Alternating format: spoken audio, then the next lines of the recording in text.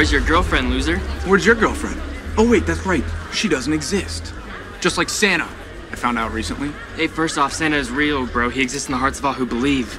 And second off, this. Oh, joke's on you, my penis was hot anyways.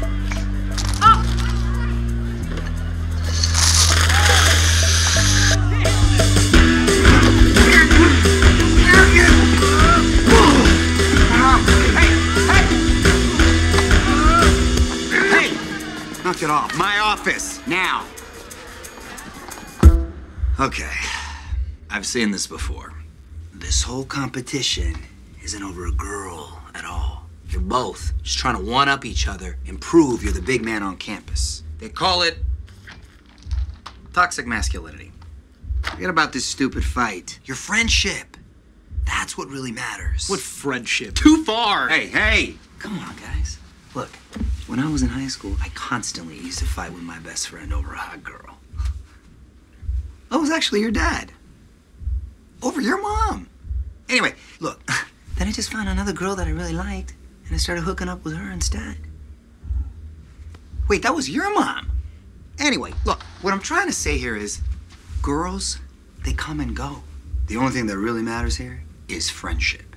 Now that is forever. But you don't even talk to my dad anymore. And I know that because my mom was sending out Christmas cards, and she goes, should I send one to Slater? And he goes, nah, I don't talk to him anymore.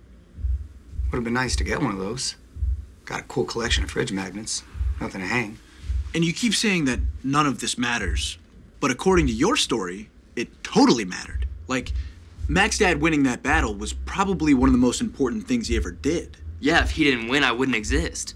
Oh my God, that's true. Whoa. So the girl we fight over now could end up being our future wife? When I think about it like that, I mean, I just know that Pamela is not the one for me. Me either. Best friends again? Yeah, until there's another girl we're both attracted to. Great! Sweet. Thanks, Coach. Yeah. Really glad we had this talk. Yeah. I appreciate it. Me too. Do you feel better? I feel great. Me too.